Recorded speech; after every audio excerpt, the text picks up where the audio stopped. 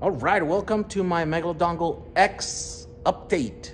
What the hell is that? That's this product right here, which is a PCB power strip to be able to connect a bunch of these ES4 36 volt scooter batteries together to make a big battery, right? This is 187 watt hour batteries, right? 20 cells.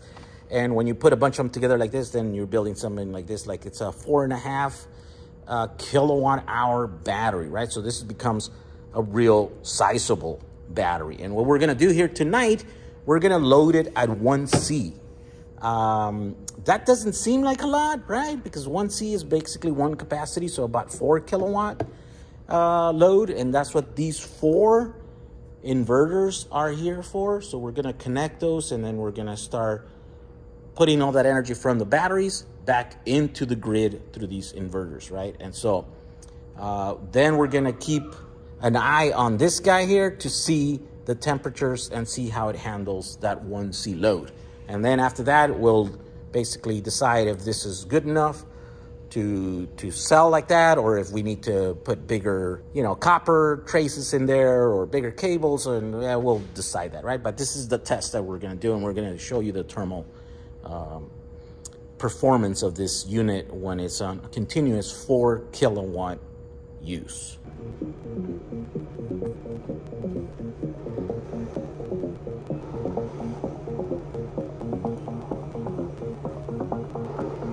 All right, so here we are. Now we're doing about, okay, this meter says 106 amps. This meter says 97. Let me see. Let me zero it out. Okay, let's zero it out. There we go. Maybe we'll get 95 according to that. 106 according to that. I don't know which one's going to be more accurate, but there we go. What are we doing here? Yeah, so 4.3 kilowatts, right? 4,300 watts.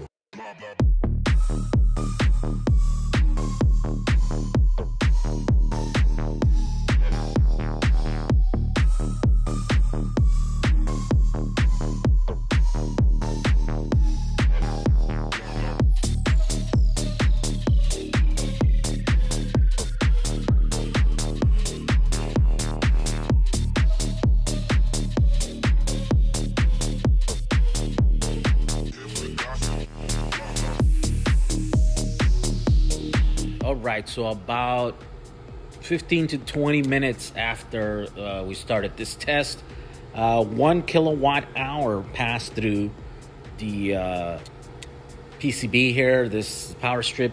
The hottest thing that we can see here is those 2 fuses. Those are 80 amp fuses running about 50 amps right now. So about 80% of their capacity, right?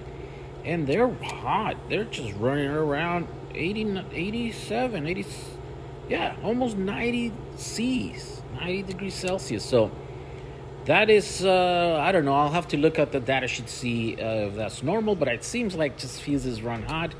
Other than that, the hottest thing after that is going to be those cables. Those are 6 American wire gauge cables, and those are running around 60 degrees Celsius. Other than that, the board, it's running pretty cool. I mean, I think this is at 50 just because of those things. Those are creating heat. But yeah, the board is probably the last thing I have to worry about. I probably could push more power than that, but because those are fused at 160 amps, and because this wire here, it's around 60, which by the way, that's a 200 degree wire, right? So nothing's gonna happen at 60 degrees here. It's there's nothing dangerous. It has way much more room to go, right? But of course you don't want your wires to be running super hot all the time.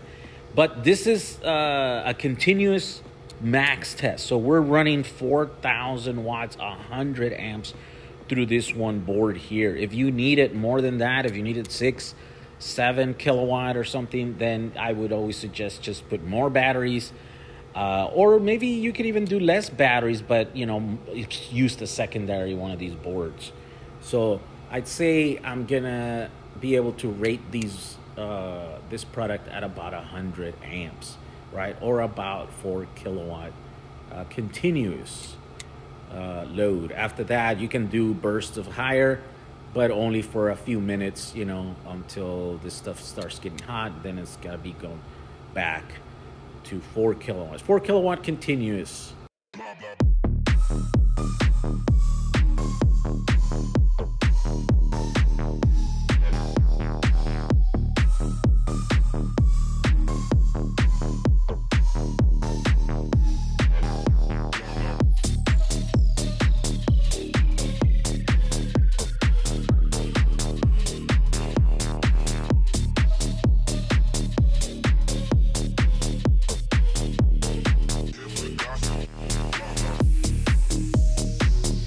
Right, here we go. We just completed our test. We got these batteries down to 31 volts.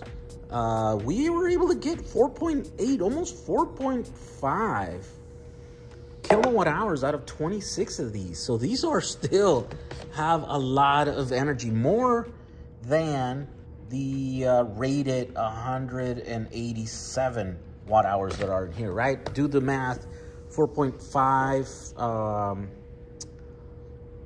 let me see, 4.9 kilowatt hours divided by 26, and then you'll get to see which individual one. So there we go.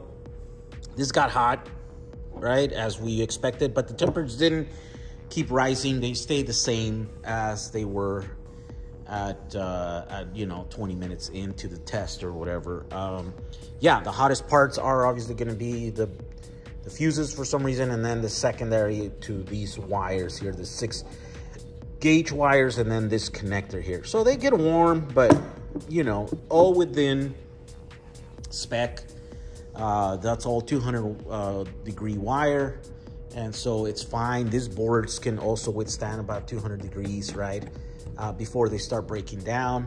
But they don't get anywhere near around there. They get somewhere around 50 degrees, 60 degrees Celsius, right? Yeah, this is that test right there. Now we're gonna go back and charge this so that these batteries, again, back to go on service here. So when the lights are blinking red, that means that they're charging. When they're blue is in they're discharging. So maybe this one for some reason stayed. It's higher voltage than all the other ones for some reason. That's pretty weird. But we're not charging very much here. We're charging only 1.2 amps, right? Let's pick up that to something higher. There we go. Now you see all those lights blinking. So there we go. We do the about 15 amps, and there we go. Now they're blinking red. Here we go.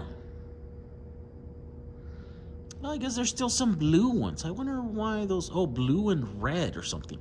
I think what happens is that these are warm because they just got completely discharged. So maybe they're gonna, maybe that's what they're red and blue blinking at the same time, right? So we're getting some that are blinking different things. We'll let this charge in there and then see if any of them give us problems. So there we go. The testing continues on this guy. But also another one of those things that I saw is like maybe to put it in there, maybe this is better where we do second tiers like that. We put them in boxes. We're going to experiment. So if you have ideas on how to box these correctly, post them in the comments because I can use all the help that I can get here on this, right? These were not as easy to box as some of the other versions of the scooter batteries. So there we go. Thank you for watching this video. We'll see you guys on the next one. Bye.